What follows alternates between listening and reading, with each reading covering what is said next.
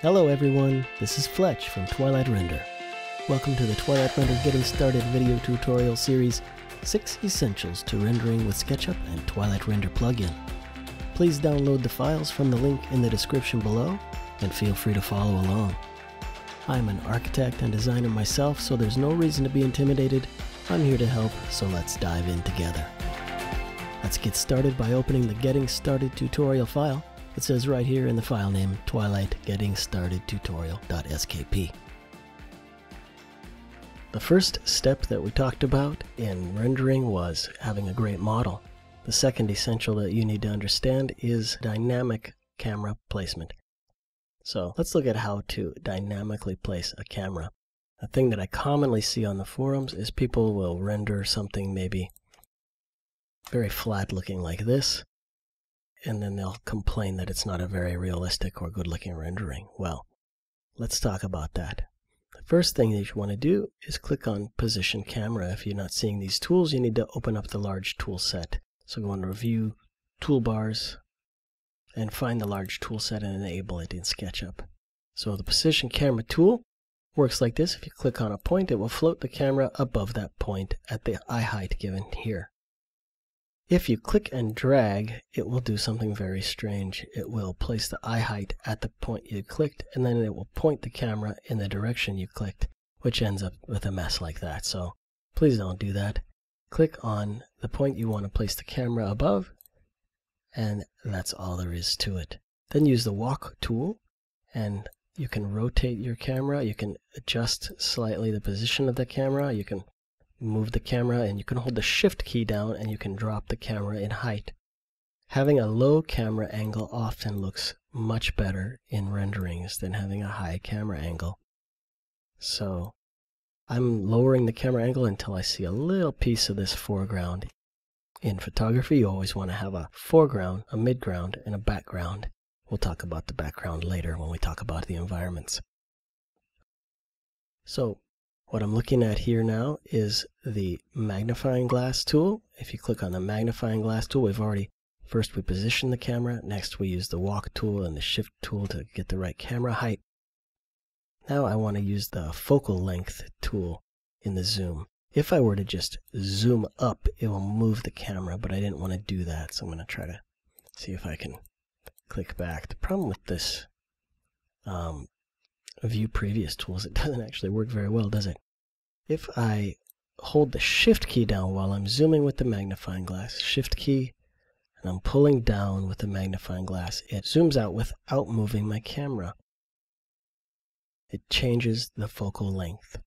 Now if you were to use a wide angle lens focal length like 28 millimeters, it would look a little extreme in this particular case. Okay? So we probably don't want to do that. Let's click on Home and go back to the way it was, and we can see the focal length was 57 millimeters before.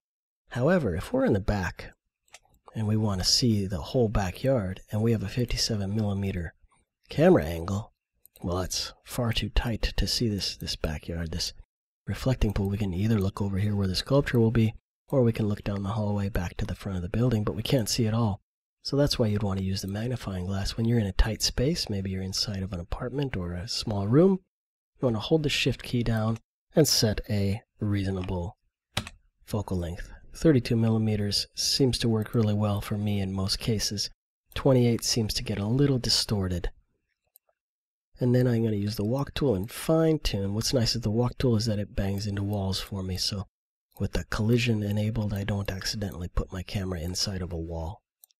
And there we go. And then, of course, you right-click and add your scene. Now, another essential thing to remember when you're adding your scenes is to make sure hidden geometry is turned on if it's important to you. Anything that's inside the model, when you hit render, will be calculated during the rendering process. So you want to hide any object that is not immediately seen in the reflections or in the actual view itself. So for instance, if I had a lot of furniture that were in this building, say over there, I would definitely want to hide that furniture before I set up the scene here. Hide that furniture, and when I have hidden geometry remembered, then I right click and say update, and it will have that scene set, but also with that hidden geometry hidden. then I'm not rendering furniture that's not there, and the calculations for the engine are not slowed down. So that's an essential tip. Finally, let's look at the Scene View tool. The Scene View tool here sets up the third point views. It sets up the focal plane. It shows how the resolution of the image is defining the extents of the image. And it also allows me to rotate about any point that I click on. That doesn't happen inside the normal orbit tool in SketchUp. If I use the normal orbit tool, it works like that. And if I use the orbit tool in the Scene View tool, it will rotate about a specific point. Any point that I click on in my model. Okay? So how is this helpful? If we go to the home view, let's say we like how high the roof is here. Maybe we want to move it over to the third point. So if I click on that point and I hold the Shift key down, I can move that roof over to the third point. And I'll move it up a little bit higher in my view. Now I want that to maintain that position, but I want to come down here until this line is crossing the bottom of my view at the third point. So I'm going to click on the top and leave that roof position in place until that goes approximately at the third point. And that's how you use the Scene View tool to define a dynamic view. Now, the last point would be that if you use the Scene View tool and you control click on a point, I'm holding control down, now I click a point, it's going to move my depth of field focal plane to be near that point that I click on. Now if I want to see depth of field in the view, it's not automatically by default enabled. So if we go into the render dialog and we choose the camera options, I can enable depth of field right here.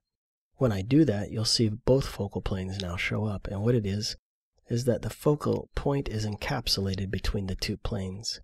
So with a high F number, you might not see both of those planes. So let's put a low F number like 2. And now we can see those two focal planes are really close together. If I do that, and I click on a point, control clicking this point will set those two planes to encapsulate that point.